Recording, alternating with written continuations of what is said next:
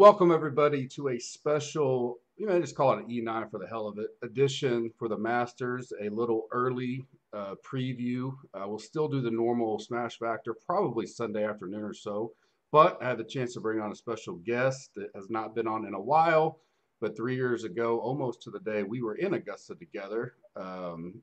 Bucks, how are you doing today? Doing great, man. Anytime we can talk Augusta, talk the Masters, it's a good day. So yeah, everything's great, man. It is definitely unique in the sense of just had it in November. A lot of storylines too coming into this one with Bryson. Has he figured out Augusta? What will his mindset be? How will we react to that? Baby watch for Rom. DJ kind of quote unquote limping in with not the best form. I don't think Brooks is going to play. We'll probably get more clarity on that. He's still in the field. He's not withdrawn, to my knowledge. He's in the pricing. And then you got your usuals up there: Rory, Tony Finau, Shoffley. So a lot of unique ways to talk about specifically for DraftKings betting as well. But when you look at the top of the board, the first, my rankings are just finished. I'll post them out later. But my number one overall guy came out to be wrong. And in his biggest storyline with the baby swag deal, when it comes to DraftKings, do you play and just hope? I mean, he's made it very clear that as soon as she goes into labor, he's out. He didn't care if it's Friday at Augusta or not. I mean, I guess in his situation, being there before and this and that, like Right. I get his sentiment, but it would be really hard to be in the lead or top three heading into Sunday and just dip. Yeah. But with that being said, Rom this was the year that I thought it was his year for the setup and how he's been playing and coming into it. If I were playing, if I were max entering the Millie or something like that, I'd definitely be hammering Rom with quite a few lineups and hoping he plays, just because you got to believe that his ownership's going to be down with the potential news of the baby coming in. If I was just doing a three max or a single entry, I'm not going to play him. But he's been incredibly good for years. But this was like the year, like I said, that I think coming in, he's got to be top two favorites. So Yeah, I definitely, yeah, I think he will be with DJ. I still think Bryson's going to get love. We have a, resurging Spieth that we'll get to here in a little bit that also I think and is playing well right now at Valero again. So you got to think he's a fan favorite in general, probably outside of Tiger, probably one of the biggest fan favorite when it comes just public in general. So I mean, you're the OG of the course preview. Why don't you break down the course a little bit and then tell me things that we may not want to pay attention to from November because it's going to be a completely different setup. But still, some of the same guys still did well in November that have done well in April. But from your perspective, break down the course and how you think it's going to set up as we get to next week. yeah, I think this year, as we saw in November with DJ just going on a tear, 20 under, I think this year what we're going to see is a little bit different from a scoring perspective. So the course is just under 7,500 yards. Obviously, it's generous off the tee. Typically, you're not too concerned about the guys that are spraying it just because the fairways are fairly wide and there's very little rough to be had out there. That being said, though, if you're in the first cut in the pine straw, it's pretty detrimental because this is a second shot golf course. The greens are just insane. And if you're not in the right parts of the greens, or if you miss the green on the wrong side, it's a really, really difficult two putt or up and down. And so while the fairways are fairly wide and you'll see a ton of fairways being hit this week, there are a lot of guys that are going to be specifically going to certain parts of the fairway to attack some of these flags. And so when I think about Augusta and how to play Augusta, and we've talked about this a ton over the years, I'm not too concerned about hitting fairways or the driving categories off the tee. I do think distance is a big factor here. The further up you can get, you can better control your spin, trajectory coming into the greens. But overall, I mean, I think that's why like a guy like Spieth is historically played so well here. He's not the greatest driver of a golf ball, but over the years, his wedge game, his iron play has been great. Obviously, he's been a solid putter, but it really brings into play those guys that are just elite with their iron play. And so this year, I do think that the course is going to play a little bit different. Over the last couple of years, there's been some concern leading up to the actual event with rain, the dampness, and obviously Augusta has their sub-air system and they can dry it out. But we saw the course last year play gettable. I mean, balls were not moving the way that they typically do. The first bounce wasn't too extreme. And so we saw a lot of players attack the flags and just go after it. And 20 under is just insane for Augusta. I mean, this year, we don't have any real chance of heavy rains leading up to the event. I think overnight Wednesday to Thursday, there's probably a chance of a thunderstorm, but Monday all the way through Sunday, you're looking at very little, if any, rain. And I think they're going to be able to get this course playing firm and fast. And I think the greens, they're going to be able to get to speeds that we haven't seen recently. And so I think that we'll see, my personal opinion, I think we get to like the potential 12 under winner, which means the majority of the field is going to be mid-single digits, even close to even par, because typically you have that one guy that's 12 under and the rest are maybe around there, but majority of guys are going to be single digits under par, in my opinion. So No, and I agree. 12 under was actually the number I wrote down in my little preview that I was working on. I think not only because Augusta never likes to get like dominated. They just, even when Tiger did it, they revamped the course. And I think seeing DJ do what he did, that kind of, I don't want to say made a match. I think they understood at the time of the year, they definitely knew that was going to be a potential.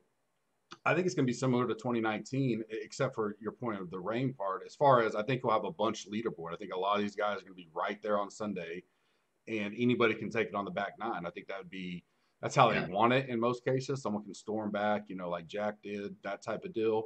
That's how they want to set it up. And I do think it's going to play much tougher. And I'm not going to exclude the 2020 results from the stuff because you still had the same guys that had done well. But a guy that like a Sung Jae, it was his first time playing it. He got second. He played well. Could a harder track be different for him potentially? So I may look at some that has not played here more than once. That was their first time. I think Scheffler was one that he top 20, that have been there. But the guys like Rory, Cam Smith, obviously DJ, the guys that have played this course in many different setups, I won't factor too much. Finau, ironically, he's played it. That was the worst he's played it in a while.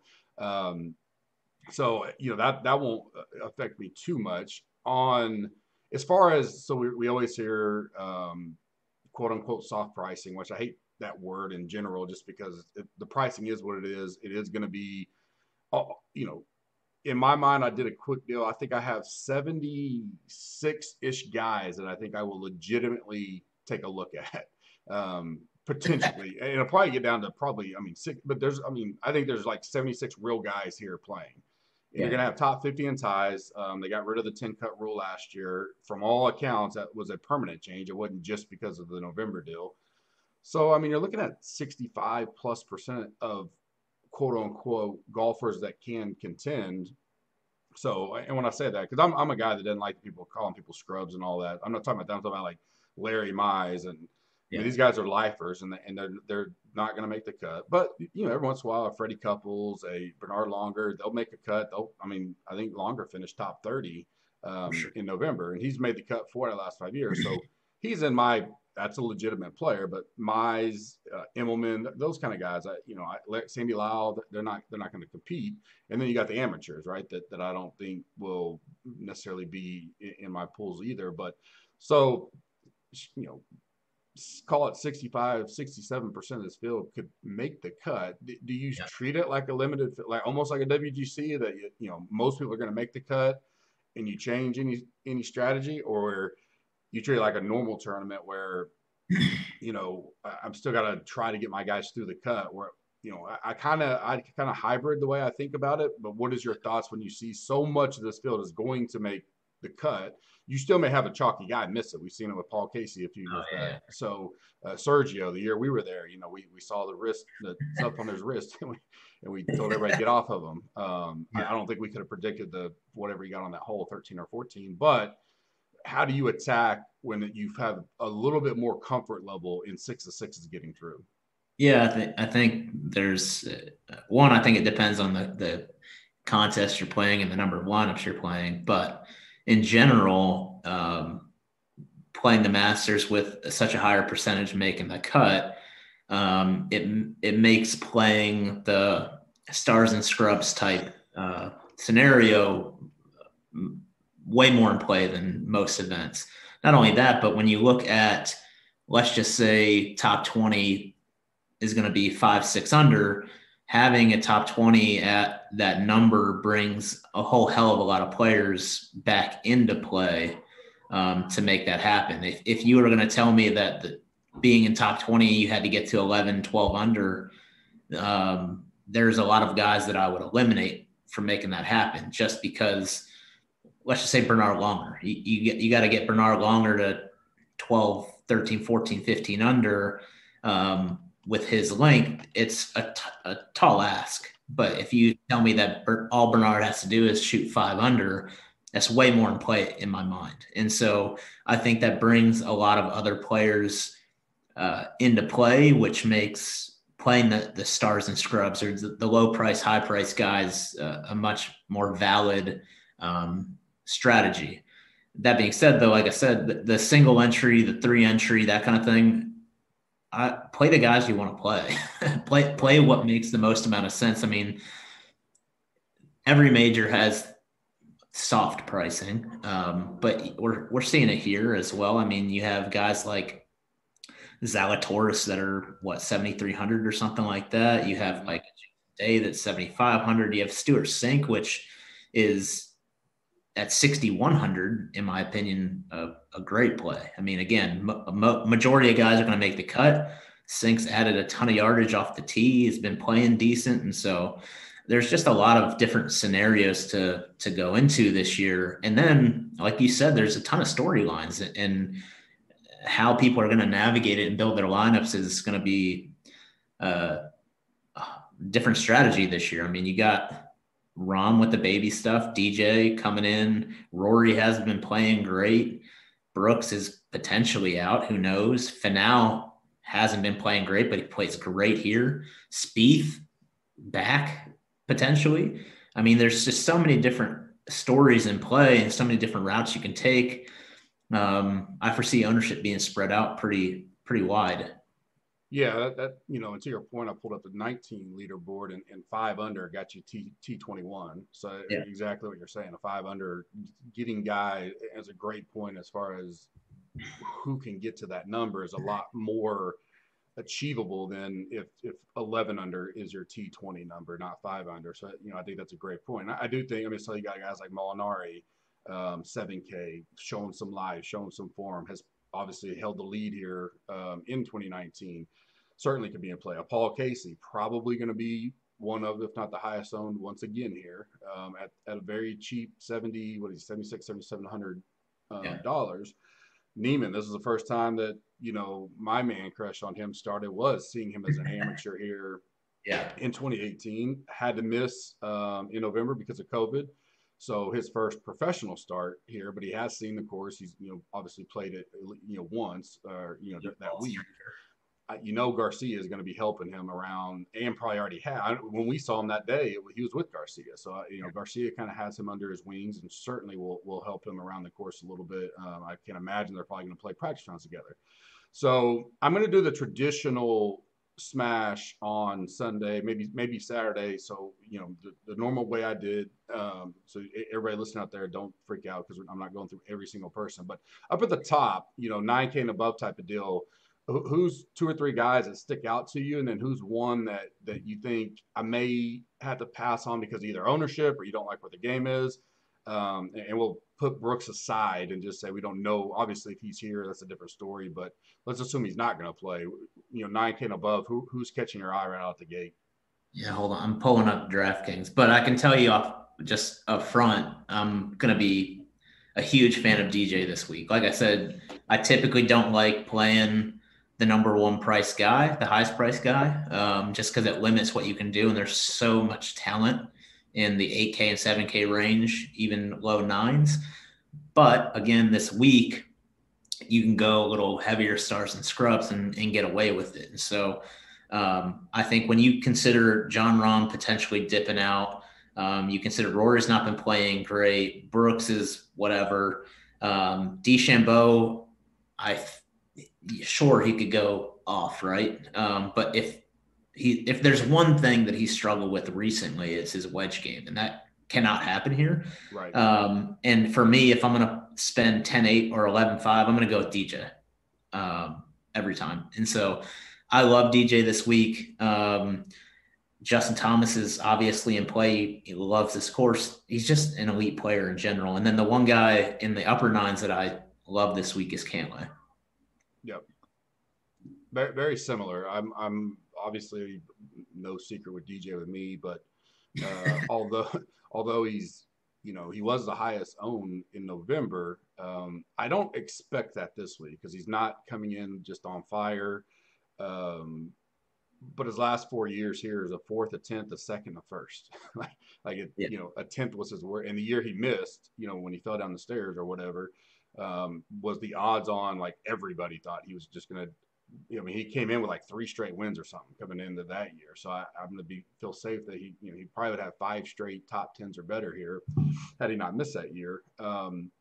Bryson, to me, do you think, and you're obviously a lot better golfer than I am, is there validity to the green books and stuff that the Masters doesn't allow and how much that may affect him here at all? Because, tee to green, he's done well here. Like you said, wedge game and then putting, he seems to struggle at times.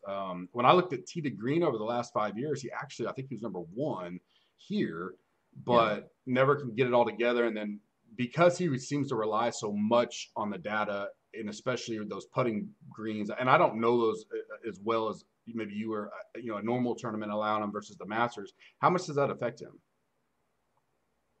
I don't think it affects him that much. I'd say that understanding who Bryson is, knowing that he's not going to have those books available to him or that book available to him, he's probably memorized it somehow Yeah. and is getting to know every potential pin, Yep. where he's going to leave it and what it's going to do. So I really don't think it's going to affect him that much. Bryson's just, I can't wait to watch him because he's one of those guys that if he catches this week where his wedge game is on, that he could just dominate the field. I mean, he's driving the ball really well.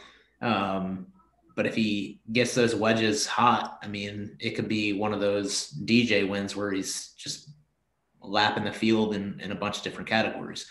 That being said, again, it's a pricing thing for me. I love DJ, I love JT, I love Cantlay, and so there's just certain guys I gotta just stay away from because I'm not building 150 lineups, and so I'm gonna avoid Bryson this week. But I don't think the book thing really affects his upside or potential. The dude's elite. I think pulling from some of that DJ ownership, I do think Shoffley, who's done well here, and JT, who's coming in probably with the best form, but never. He did finish 4th last year, which it seems like a quiet 4 just because of how bad DJ dominated. Before that, he's had a 12th, a 17th, a 22nd, a 39th. So every year he's literally gotten better. I could see JT breaking through for sure. And I think he'll probably be the highest owned unless people just don't care about. If there was no baby worry, I think Rahm would be. I think people just love Rahm, and for good reason. He's got a 4th, a 9th, and a 7th here the last 3 years. He's been playing great coming in. I like you won't have Rahm unless I'll max a couple things, and I'll certainly have some ownership there. People are going to just be worrisome. I feel like we'll know Wednesday that he's obviously going to get asked that a ton. I feel like we'll have a pretty good idea of his comfort level with how close she is to baby going in. You never know. It's her first one. sometimes that takes longer. But I, Yeah. I think like, and I think like you, like once he gets started and going, you would think it would take a lot. Like she would have to be like going. Now he said it over and over, so it's going to be an interesting topic going into Wednesday night builds on where's Rom stand? Do we have any baby watch type stuff? Because once it locks, then you're just screwed. It's either there's no changing it. Definitely be worrisome because of that. I think he'll be a low owned option you can go to and just pray she holds off. And then I think Rory's going to kind of go a little bit overlooked. Not driving the ball even remotely to his standard, still playing okay, but missed the cut at TPC. He's going to break through here sometime. You got to feel he's going to get that green jacket. I don't think he's coming in the right mindset or mentality, and I think Shoffley will be a guy people will say, I'll save $200 and go down if I'm making that choice, or I'll spend 400 and go up to JT, who's coming in much better form. So in that middle range, so we're talking 7K, 8K, our core builders, you're going to have to make your decisions up top. I agree with you on Cantley. I love Cantley. I like him coming in this week. This is kind of where you make some tough decisions in the 7 and 8K range. And a lot of it for me always tends to I go with ownership. Like I'm going to take my leverages where I can in the $7,000-$8,000 range. Who's sticking out to you as hot plays coming in these ranges? Yeah, for me, there's so many freaking guys in this range that are valid and coming in hot, that kind of thing. I think in the upper 8K range, mid 8K range, Sung JM is one of my favorites just because of how elite he is with his iron play. And if he can put himself in the right positions and just do what he does, I think he gives himself probably more opportunities than just about anybody.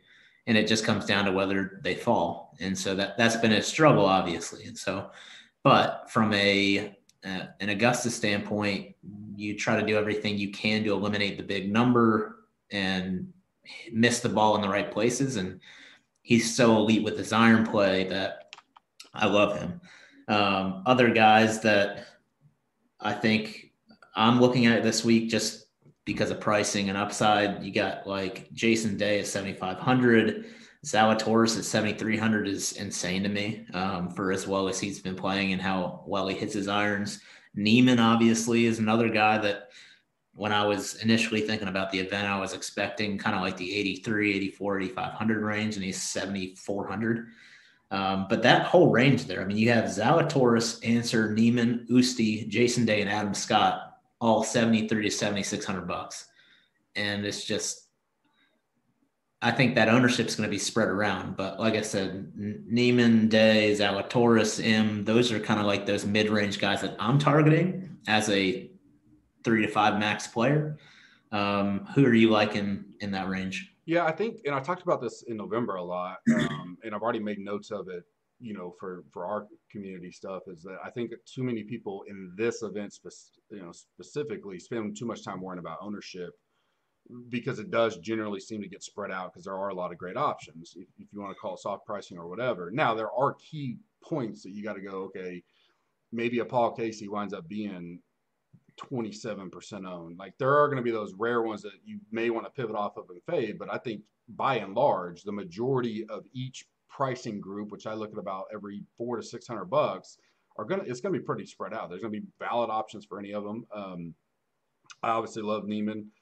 I hope he doesn't get and Zalatoris. I've been on the Zalatoris train. I don't think Zalatoris will get because he's a debutant, but I think what I try to tell people is like he's $7,300. He don't have to go out there and win it. He just make the cut, top 20 upside at that price, and he certainly has it. We know his putter can struggle at times, but ball striking, he's going to be one of the top 5 in the field. I really like Hovland. I like where his game, I like his mentality. I don't think he gets iron play. Yeah, I don't think he gets too serious about himself. I don't know if that's, and I think here that can matter because he can be relaxed. He's a guy that if he's in contention on Sunday, like I think he can relax and do all right. He played here in 2019. First time out, got a 32nd, so that's positive for me. He's not a debutant. He's one of the guys. Him and Berger, I think, were the two guys that kind of got xed out of with the way that they cut off the Masters last year, and they didn't let anybody in. So they both had to miss in November. But I like that he's at least played here. I don't think he'll be just overly, talked about. But Scheffler's a guy. We'll see how he does today. But I thought he would struggle after the 7 rounds and grinding that match play last week, and he comes out and shoots a 4 under yesterday. I like his game a lot, coming in with that good form. I know Kenny always has a great stat, so I can't wait to listen to him on where they got to be. All the winners have been in the top 30 or something in prior events or something like that. But that kind of stuff somewhat matters to me. But at the end of the day, these guys in this price range, I'm not really looking necessarily for the win, but I want the upside. So like Adam Scott, I think the way he plays here, he's a guy that I'll have my eye on. And Yeah. I think Molinari, I mean, he's shown that life that, and he's got some comfort here. Now, I guess we could say this is where the downturn started after he kind of lost the tournament there to Tiger on that Sunday. But seems comfortable. He seems like his home life is a lot better, more stable, and he's even talked about that a little bit. That at 7,000, I mean, he's a guy I look at. And then the last one for me, and then we'll talk about some cheap guys and call it a day. But I want to see how Matsu does. He got an early double this morning, but if he battles back and has a top five or potentially contends at Valero, and the ball striking's back, he always plays this. I was just looking at his. I think his worst in the last 5 years. He's got a seventh, an 11th, a 19th, a 13th, and a 32nd. So 5 straight made cuts, 8,300. I like Matsu, and especially if I can get him, people still have a negative connotation with him. Like, and he's not been playing great at all. So showing some life at Valero, he's a guy I'll keep an eye on as a potential core play for me as well. And I will max some stuff. I don't necessarily know what I'm going to play, but I will be looking at. I mean, I'm thinking about doing the 444 or whatever that is. So I will be concentrating on the 1 and 3 max like you talk about as well. But when you're building your 3 to 5 max, will you come down to the 6K range? Are there guys you're comfortable with, or will you try to be a little bit more balanced or hybrid balanced? Yeah, I'm definitely going to come down to the 6K in at least one of those lineups because I do love DJ this week. I do love JT and Cantlay, and so I want to get pieces of them. Mm-hmm. But when I look at the 7K range, it's stacked, so I'll spend the majority of my time there. But in the 6K range, there are a couple guys that I really like. Carlos Ortiz is one that I love in this range. He's a guy that I've been playing recently, anyways, but outside of his last event, he's been playing really solid. Robbie McIntyre is another one I like for this golf course. Lefty, been playing well, likes to work the ball both ways, but is comfortable working it right to left.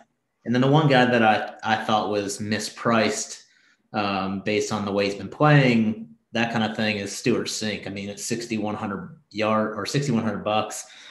He's picked up a ton of distance in the last year, been playing decent. And so, I mean, for when you got him surrounded by Mike Weir, Jim Herman, Freddie Couples, Longer, I think Stuart Sink is not like one is like the odd man out there. So I do like Stuart Sink. I'll play him in probably one lineup just to get some peace there, and it lets me build up top. So going back to what you were mentioning about some of the stats, I think, and Kenny's going to clear it up, but it's something like the winner or everybody in the top five the last like 5 years, something has come into the event with a top 30 the current year and a top 30 at Augusta at some point in their career as well.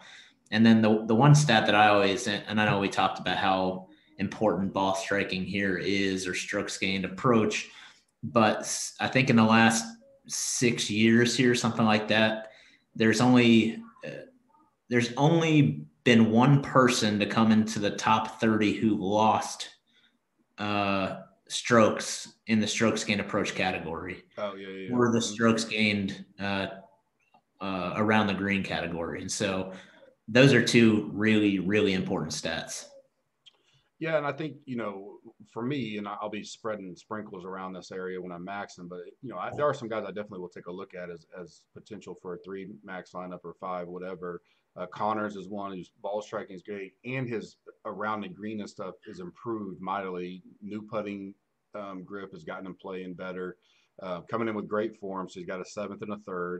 He finished 10th there, so meeting those criteria we just talked about. Kokrak's a guy I'll sprinkle. I don't think many will go to him at 6,900 because there's other options. again, coming in with the ninth and the eighth. I like that he at least played this in 2020. Yeah. He hasn't seen it in this form, but cheap guy. Siwoo is a guy that I was surprised at how well he's played here. But he missed the cut his first time. And he's got a 24th, a 21st, and a 34th. So, inside the top 30, he finished ninth at the Players. He's a guy that cheap 6,700. I like his game, and I think he could. I mean, he's obviously done well here before, so he was one. And then I had two more. Where is you mentioned one that I 100% Sinks one that I think. Oh, CT Pan is a guy that. Well, he basically won me the 50,000 on Sunday in November in the showdown lineup. He finished with three straight birdies, or not. I think he birdied 15, 16, 17, something like that. Got a backdoor seventh. That was his first time out here. He got a third at Honda. So, two back in the top 30, 6,400 bucks. He's a guy that won't pop in any kind of models, I don't think, but he's a guy that I don't mind going to, especially, coming in with a little bit of confidence like he has. And I agree with your sync call there. In general, when you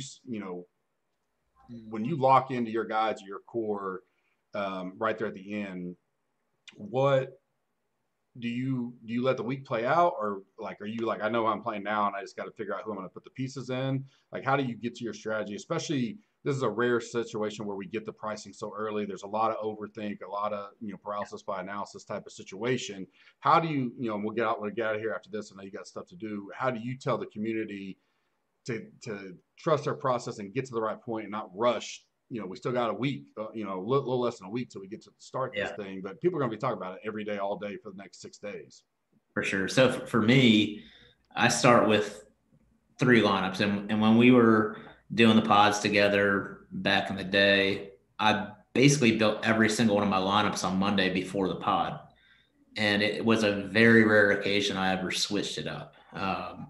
And that worked for me because I didn't have to think about it. I didn't have to stress about it, play my guys, trust my gut, that kind of thing. Over the last couple of years, I've largely kept the same mindset. So like right now, I'll probably build three lineups today, tomorrow, before a lot of the major content gets out. That way I can trust my process and how I think about it. And it may be different than somebody else and how they think about it. But at least I'll have those three core lineups done.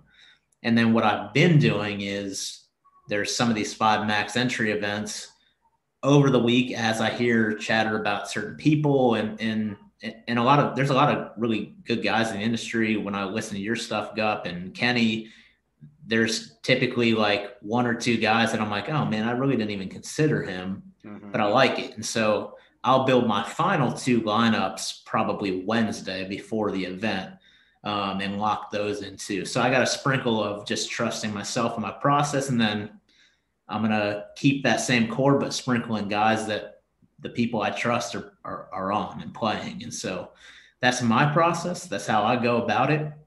And for me, it works. And I would say for my mental capacity, it works. So I'm not stressing about it leading up to Wednesday.